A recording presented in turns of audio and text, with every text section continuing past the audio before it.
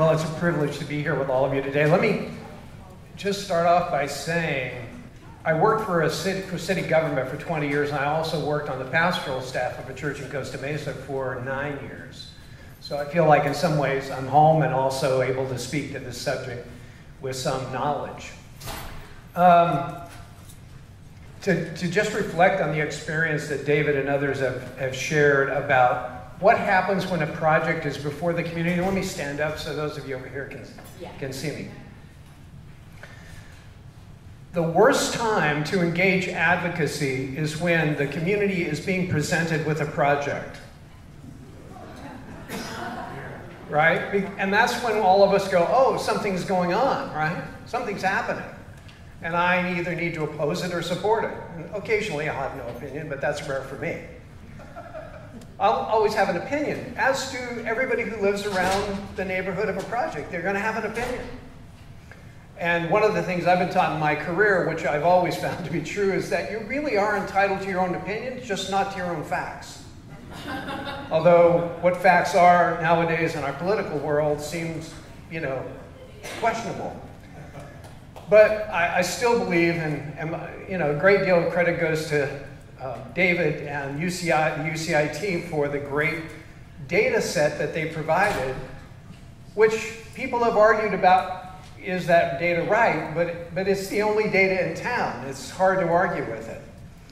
So what I would say is from the faith community perspective that, as Michael was saying, man, it's heavy lifting to engage in political activism to combat a message that's been ginned up that is not going to be responded to by education, right? Tustin, Fullerton, I've been in so many, I've seen low-income community members oppose a low-income housing project because they're afraid of the impact of these people coming into their neighborhood. So what you can know is, this isn't a fact-based discussion. This is, you're changing the character of my community. Aren't you? I think you are. And the only reason you're about to have this conversation with me is because you've already got a plan. And you're going to execute that plan, and you just need me to get out of the way. Now that's assuming, I call that a good intent conversation. Because those people who are truly coming from that place are open to persuasion over time. That's my experience, having spent 15 years in this field, as well as 20 years working for city government, watching these conversations go on until 2 and 3 in the morning in council, in the chambers. So what I can say is, honestly, we are so fortunate to have Bex and United in Homelessness campaign being run for the United Way, and Brad and the team. There is a groundswell of organization that's now occurring.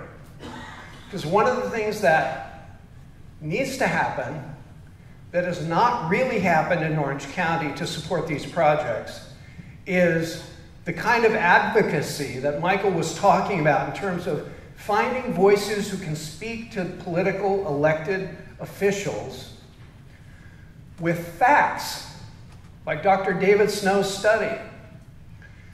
Over time, I guarantee you, speaking out of, scary to admit this, but 35 years of experience, over time, that kind of conversation moves mountains. If we wait until a project is coming in Tustin, if we wait until a project is coming in Fullerton to try to catch up and educate people, you're basically down to, can you get more bodies in the room? And that's what I would call political activism.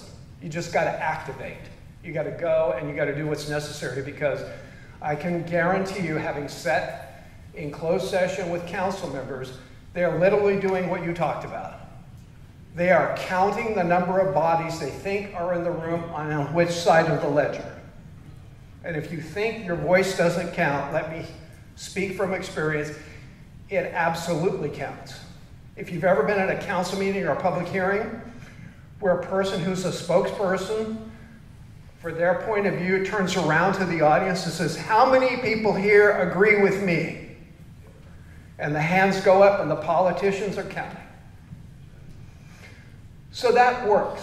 But what also works is a consistent groundswell of support that the council knows is going to be there on every issue, patiently, faithfully, and I think, you know, it's difficult for me to like come from this angle anymore, but that pastoral, relational conversation that's rational and grounded and consistent and shows up every single time. Win, lose, or draw, they're coming back. And they're going to support their position. And they're not coming from, I hate this particular thing. They're coming from principle.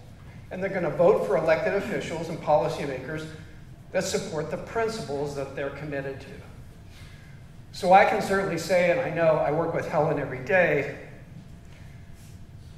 I'll just say Helen knows this story. There was a new mayor in Irvine. And we wanted to show the mayor of Irvine that Jamboree had done great work in his community. So we gave him an address to drive by to see this housing project where homeless and people with mental health disabilities, formerly homeless, live in Irvine. He couldn't find it. A, he'd never heard of it. B, when he drove by it, not in a million years would he have recognized that as a place where folks who were previously homeless would be living. It looked like every other project that the Irvine company had ever built. So he walks in and he goes, how long has this been here? And that's the kind of organ, you know, there wasn't a project on the table, there was a shelter on the table for Irvine, thanks to Judge Carter. They were struggling with the whole shelter question. So I would say, in short, long, patient commitment to constantly engaging the elected officials in your community. And I know Bex and I and United Way are really working on a concept to institutionalize a consistent pattern of educating city council members and elected officials and appointed officials throughout the county when there's no project in front of them. Because at that point, in some ways, it's too late to build a relationship. You have to build a relationship first. And I'd say, from my chair, that's what works over time. In, gosh, all the years I've been working in this field now, eventually I've never seen a project not built. I've seen projects have to change, like we're considering changing the Tustin permanent supportive housing project, but something will be built there. Question is, what and is it meet the highest need? So that's it, thanks.